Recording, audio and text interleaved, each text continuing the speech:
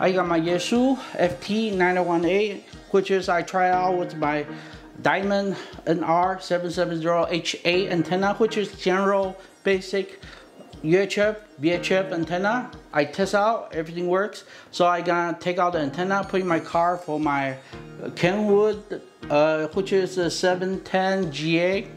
It gonna work great. But for my base station antenna, I got this one here, Yaesu Power Gain ATS-120A. It's auto tuning antenna. Supposedly work very well. It's still designed for mobile, but I got use for a balcony. And since I got use for a balcony, I got this particular kit, the ATBK-100, which is designed for have additional VHF and UHF function. It will boost a little bit more, so I got a little bit more benefit from have both of this, since I got just put on the balcony permanently. Until it's rain, I can take out. Even though it's designed for mobile, I still don't want to get rain on that much, and that I don't use it that much, so I only need to screw in tight when I gonna use it. So here is antenna. I just opened it, and you got a nice little sticker with instruction. You got cap for weatherproofing antenna and the auto tuning function. You got a nice little antenna over here. And inside this one here, I have the Allen wrench that you can tighten down the cap over here.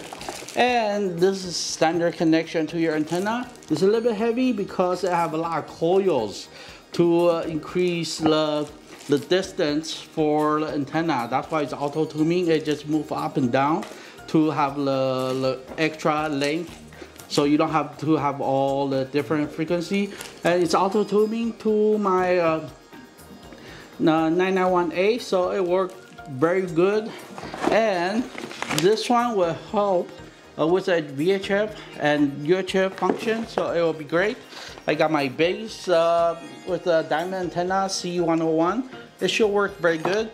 And because this antenna requires nice grounding, I got this one here for grounds with a little connection, shrink wrap, so it will work very good. And since I don't use the hand radio that much because I work a lot, except for right now it's coronavirus, otherwise I'd be working most of the time. Just in case, I bought a cover for it.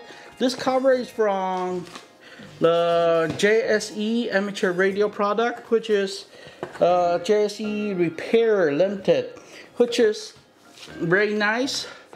The model, it's very good, and you can have your own call sign on it, which is like $8 more.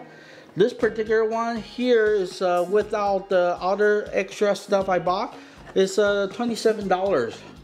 But to add the rear flap over here, it's $3 more, because I gonna permanently mount it. I just not gonna pull out all the cable all the time, so I want the flap over here.